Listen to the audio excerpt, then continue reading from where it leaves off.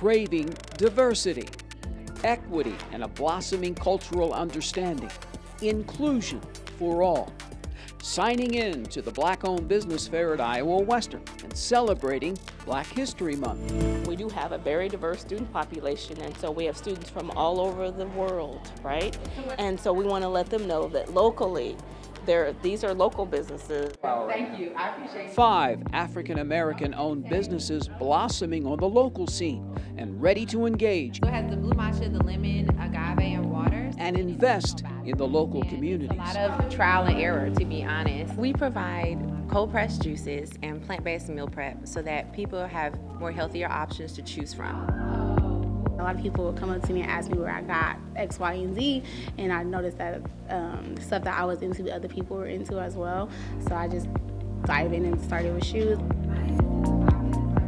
I run a spa, so I do aesthetic services. I'm also a licensed permanent makeup artist. Name, phone number, email. I went to a university last year in actually Louisiana, and it didn't even have anything like this in Black History Month, so I think it's super cool that this is here. Come get you a t-shirt.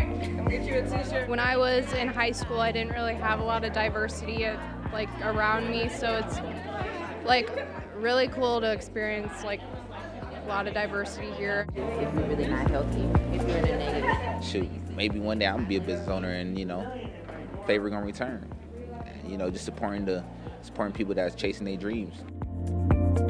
To be recognized as a Black-owned business that has value, and to have a product that people really want and care about that maybe they don't have access to or they never heard of, is something that is amazing.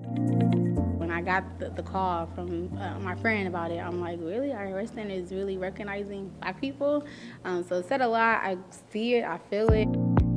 I appreciate it. Being that there are a lot of African American students that go here, I feel like it's very good to highlight the businesses that are around them. Faith in games, man. And in the end, this can only facilitate better relationships for everyone. I agree. I definitely agree, and we want to be able to expand on that. We want to have a Hispanic cultural business-owned business. We want to have food trucks, and we want to have events and programming, and so we just want to be able to culturally just bring all those things here to Iowa Western.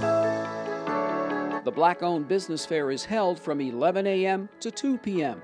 And in short, it's a win-win for everyone as Reaver Country continues to own up to diversity, equity, and inclusion.